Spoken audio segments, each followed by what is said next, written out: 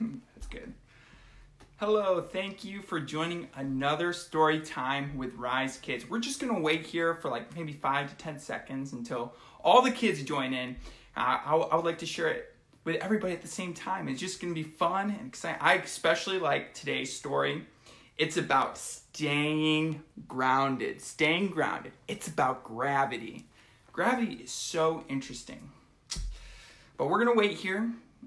I hope if you guys have any questions too, if you have any questions, you can just ask in the comments. Or Lee over there, my wife, she's just going to be able to answer it. And she can ask me and we can answer it live here. Or if you want to get more content like this, you can go to the Rise Church group. Just search it in your browser or the Facebook browser search bar. And we will accept you there. So I'm going to go ahead and get started. Today is about staying grounded. Our scripture of the day is, all scripture is inspired by God and is useful to teach us what is true and to make us realize what is wrong in our lives. It corrects us when we are wrong and teaches us to do what is right. That's found in 2 Timothy 3:16. Okay, so gravity is a force that pulls two objects together. It's what keeps your feet pulled down to the ground. Gravity might not seem like a big deal until you think about life without it. It's the Earth's gravity that keeps you from floating off into space. Bye. And it's what makes an apple fall off a tree. You can just ask Isaac Newton about that one. Gravity also affects how much you weigh, because weight is a measurement of how much gravity pulls on an object, or you. For example, you would weigh a tiny bit less at the equator than at the North Pole, because gravity has a slightly stronger pull at the North Pole. But the gravity on other planets is very different. Mars has a lot less gravity.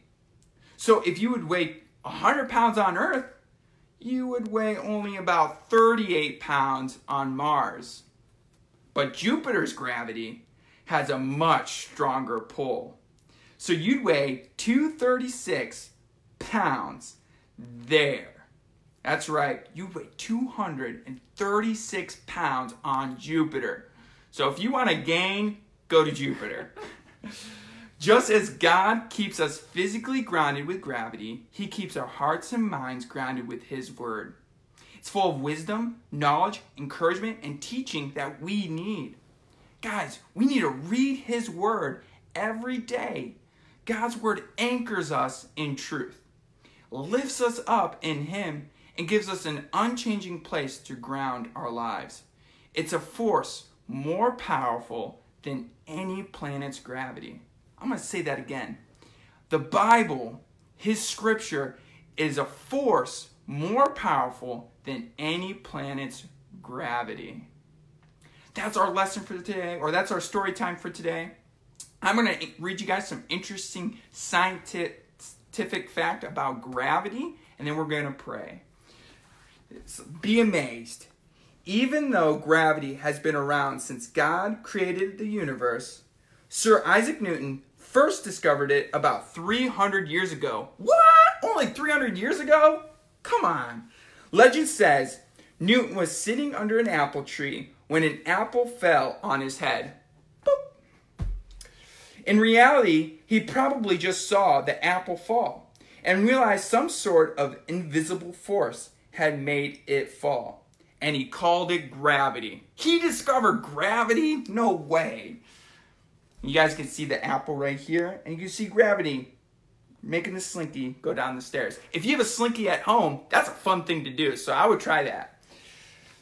All right, that is it for our story time. We're going to bow our heads and we're going to pray. You go ahead and close your eyes. Dear Lord, teach me your ways and show me how to live. Guide me with truth of your word, and please forgive me when I do wrong.